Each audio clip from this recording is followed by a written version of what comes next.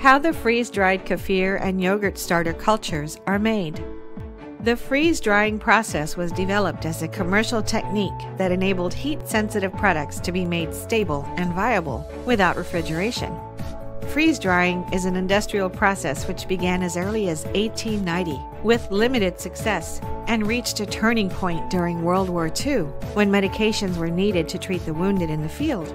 And because of the lack of refrigerated transport, many medical supplies spoiled before reaching their recipients. In the 1950s to 1960s, freeze-drying began to be recognized as a multi-purpose tool for both pharmaceuticals and food processing, when freeze-dried foods became a major component of astronaut and military rations, which needed to preserve the food for long with no refrigeration. The process of freeze-drying, also known as lyophilization or cryodesiccation, is a low-temperature dehydration process that involves freezing the product, lowering pressure, and refinement. The primary purpose of freeze-drying within the food industry is to extend the shelf life of the food while maintaining the quality, and due to the cost, the process is applied to high-value food products. Examples of high-value freeze-dried products are those used by military or astronauts, as well as other specific products like yogurt and kefir, which can be recultured many times after the first initial batch, effectively reducing the investment. So, as you know the basics, let's describe how the freeze-dried yogurt and kefir starters are made. 1. Fresh dairy milk from selected farmers is used. The fresh milk goes through preliminary microbiological inspections and standardization of the milk fat content. The juice-extracted yogurt cultures are made as a high-in-protein juice is used instead of dairy milk. 2.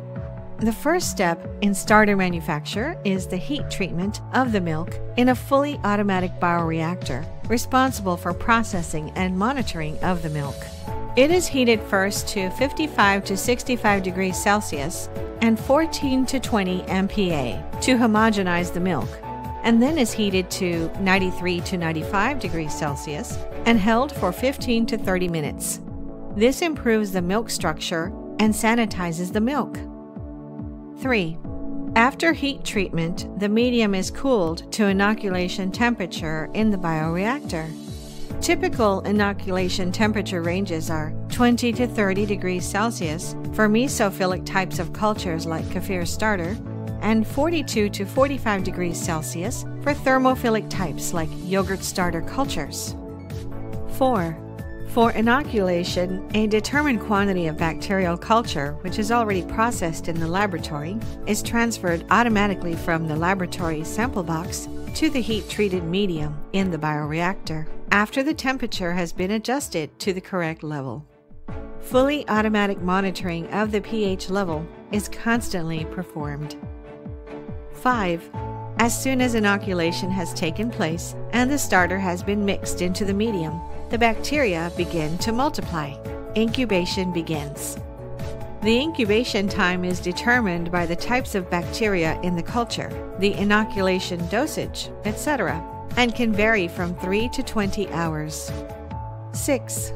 Cooling is started at an empirically determined acidity, which again is monitored automatically to stop bacterial growth and thus to preserve the activity of the culture at a high level. 7.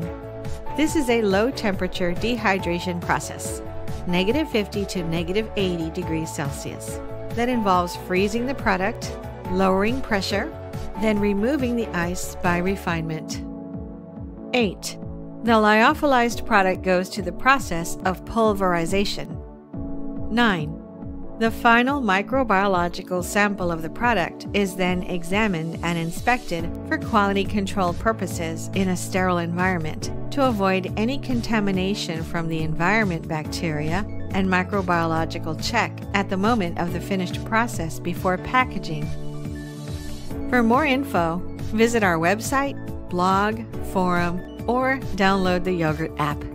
www.yogurtathome.com, forum.yogurtathome.com, and www.yogurtathome.com/blog.